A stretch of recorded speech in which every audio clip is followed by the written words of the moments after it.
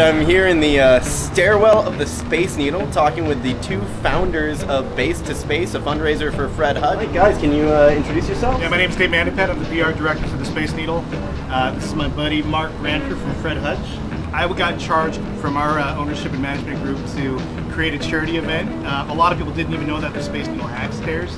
But as you can see, we've got actually two sets of stairs. So think of like a double helix. It goes all the way up. And what's different about these stairs is they're open air. First house, you got views and fresh air as you do it. And the other thing is, instead of doing 180s or switchbacks, it's 120 degrees all the way up. So I called my buddy Mark. We grew up in the Mount Bakersfield Park neighborhood together, played soccer and get together. But it was just a real, true honor to be able to work with an old childhood buddy to do this climb. And in just 3 years, we've raised $1.7 million. That's great.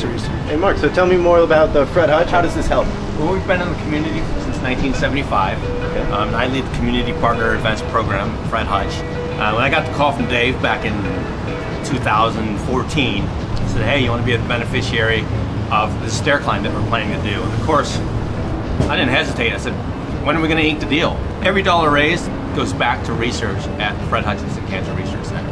It totally helps our cause and helps our researchers and our scientists do what they need to do to find cures. I know we're excited as Dick's Drive-In to be part of the climb, but there's a lot of different teams. Can you give me some of the highlight teams people can join, and what day we all need to come out here if we want to have this opportunity to climb the stairs? Yeah, absolutely. So one of the things that we did that was different than a lot of other races and runs and things like that is we nicknamed Base to Space Seattle's most iconic climb.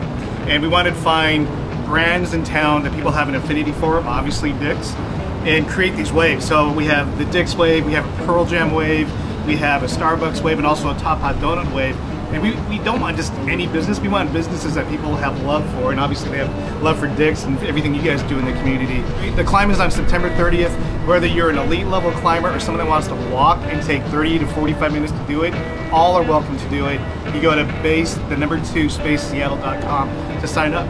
The Space Needle also is on the tail end of a $100 million renovation. Mm-hmm. So in addition to coming up the stairs, when you get up top, you're going to get to see the brand new observation deck that we built out with all the glass. We've added 20,000 square feet of glass. And we also now have the world's first and only revolving glass floor, which I know you got a chance to check out. What'd you think? Oh man, for everybody out there, this is a must-do. The climb's incredible. We'll see you September 30th. I hope you can make the Dick's Drive-In wave and get on that glass floor, because it's pretty sweet. Cheers, guys. Cheers. Thank you.